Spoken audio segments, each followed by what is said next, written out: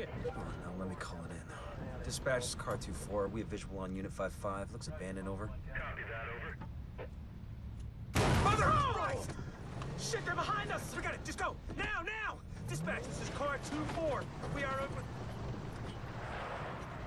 Car 2-4, what's going on out there? Dispatch, this is car 2-4. We are... We gotta get back up! Still following us. Run!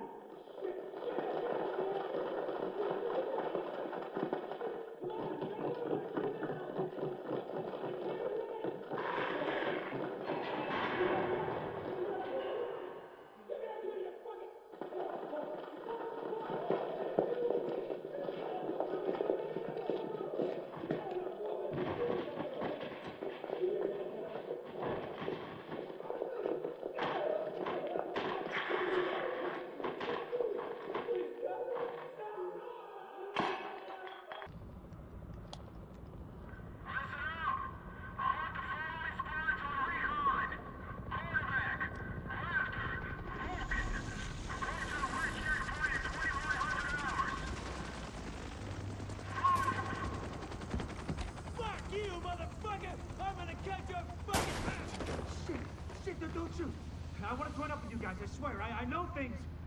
Take him to the captain. See if he sticks. Roger that. On your feet, you. You will regret this. I swear. You there! Hey! Give me that! Soldiers of the Last Man Battalion, this is your commanding officer, Lieutenant Colonel Charles Bliss. There were those among us who were angry when the decision was made to leave us behind. Leave us to die, as some people said. But I looked around at this city, and I saw opportunity. I saw what it had been. And I saw what it could be once again if someone had the guts to fight for it. If there were men willing to go out in the streets and take them back from the degenerates and lowlifes who ruled them now. To do what the cowardly government and its fearful, weak soldiers were too afraid to do. And to cut down all the liars and murderers and thieves who stand in the way of peace. We will not look back. We will not compromise. We will do whatever it takes to ensure a better tomorrow for all those who stand with us. And those who stand against us, may God have mercy on their souls. Bliss out. Tell me we got that. Because God damn it, I'm not doing it a second time. One cut. One cut's gonna make you bleed. But one cut don't kill you. One cut just makes a scar. We're gonna fucking fight him! A deeper cut We're gonna fucking fight him! We're gonna get him! We're gonna... makes you cry. But you can turn that cry into a roar, or you can turn it into a whimper. That's your choice. I can't So take you it! can choose to be a victim, no matter where you at. I can't take Top of the it! penthouse, in a prison cell, or even free. Roaming your own streets again. Complain about the cold, the rats. Complain about who's in charge. Some people want to stay the victim. They want to cry. I'll give you what you want. You want to be the victim? Well, I'll make you one. I'll make you one. Me? I'ma take what's mine. They say this disease is a tragedy. They say it's the end of the world. Oh, yeah! This disease is our teacher. Teaching the uniforms that they done. Teaching us to rise up. They taken from us long enough. Now we take from them. Their houses, their cars, their families, their lives. This is our time. And now is our time. It's our time. We're all in! Let's do this! Wipe them out, goddammit! Samples of the original green poison pathogen, the ones we recovered off the currency used as a primary transmission vector, let us take a closer look at the virus's basic genome. What I found was clear evidence the bug had been manufactured. There's genetic material there from a half-dozen other pathogens, bolted onto smallpox to make a more efficient killing machine. One of the things that makes a virus lethal is adaptation. Rapid mutation makes it harder for antibodies to identify and drugs to kill. What we're seeing in the samples you pulled from the population at the train yard is the degree of genetic drift green poison is already experiencing, and it's significant, which means it'll be that much harder to find a vaccine.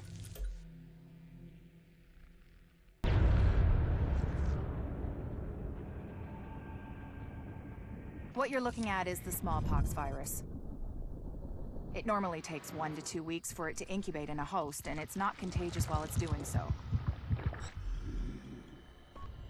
Looking at Amherst's notes, it's clear he wanted to change that, to make green poison infectious while it developed, and to speed up that incubation process to make it spread faster. In English, it's more contagious and it reproduces faster. And that's bad.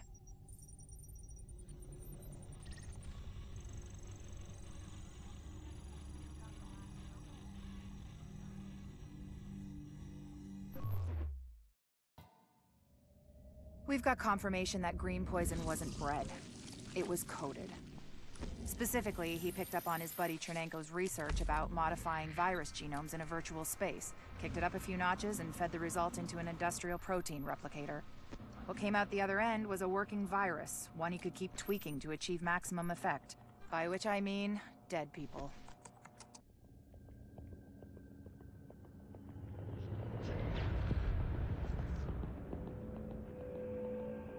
What you're looking at is the smallpox virus, one of the deadliest pathogens on the planet. For centuries, it did a wonderful job of helping keep the human population in check. But times change, and sometimes Mother Nature needs a hand in improving her creations. Like, say, speeding them up a little bit, making them contagious when they should be quietly incubating in a host, or making them more lethal.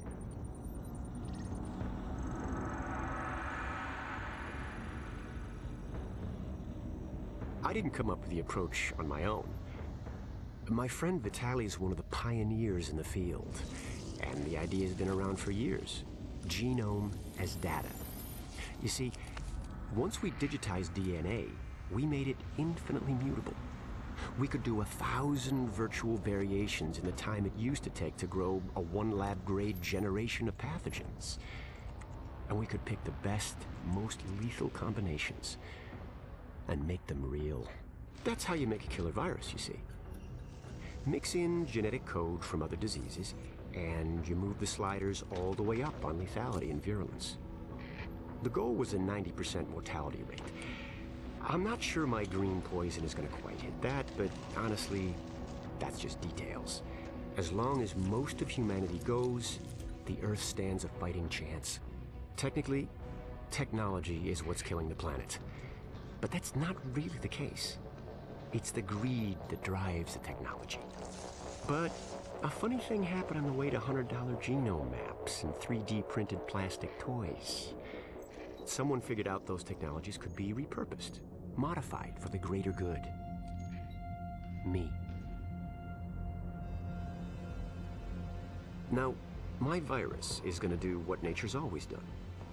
Decide who lives and who dies. And if nature decides I die, then I die. If nothing else, I'll have a lot of company. Natural selection at its finest, helped along by a little unnatural genetic manipulation. It's all data, really. Life's just a method of processing it. The same way I processed the smallpox genome on my laptop. And who's to say that wasn't the plan all along? If, by some miracle, you survive green poison, then nature's decided you deserve to live. The rest of us shouldn't and won't. Godspeed. I'll see you in hell.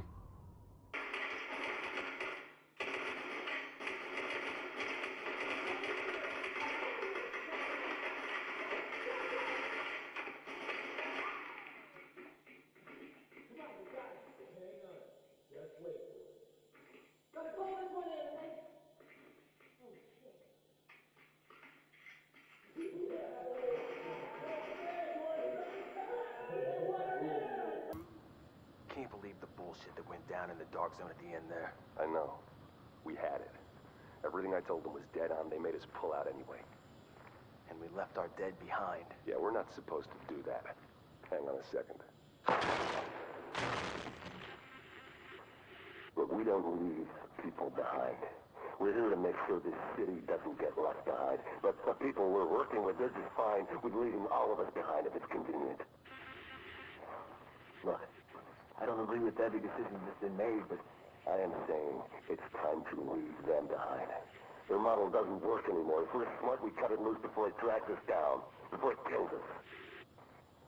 You're talking treason. I'm talking common sense. Look around. There's nothing left to save. The JTF is trying to save a Manhattan that doesn't exist anymore. It is all about power now. Power and survival. They are done, but I am not. And you won't be either. Not if you work with me.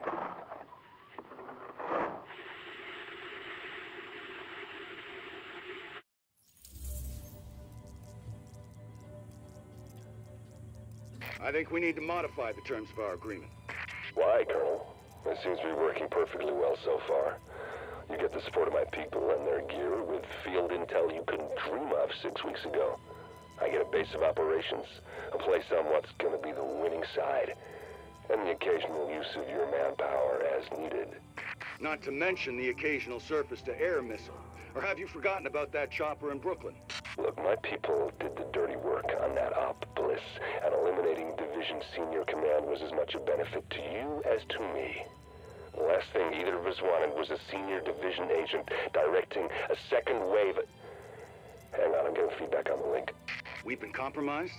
Looks like it. Coming the link now. No, don't you. I don't get it. You think there's maybe enough virus going around right now? It's all about the leverage. If I've got my hands on the dollar flu starter kit, this green poison that someone cooked up, then certain people are going to be a lot more reluctant to take a run at me.